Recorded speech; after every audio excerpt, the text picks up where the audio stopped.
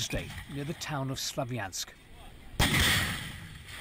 The security forces say they're targeting militant positions and doing all they can to avoid civilian casualties.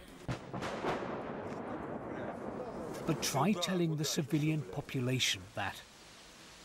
In Slavyansk, houses have been hit, homes destroyed, the collateral damage of an increasingly violent conflict. Many have left the town. Those who remain are forced to take cover. The people here feel that they're the ones under attack.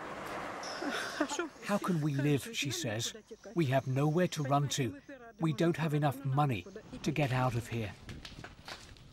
This was the scene in another part of eastern Ukraine. Pro-Russia militants say the Ukrainian army bombed this village, Luhansk, killing at least 9 people.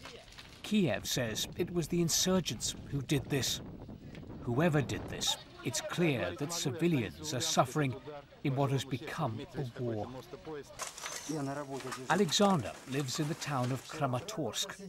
The ruins he's clambering through are what's left of his apartment. Luckily, he wasn't in it when it was blown apart. Some friends who live opposite telephoned me, Alexander says, to tell me that I had no windows or balcony left. So I've come here to take a look. In western Ukraine, there's been conflict too this week of a different kind. A crowd of protesters attacked the governor of Khmelnytsky region, Leonid Prus, after he'd rejected their choice for chief doctor. There was chaos as the activists demanded his resignation.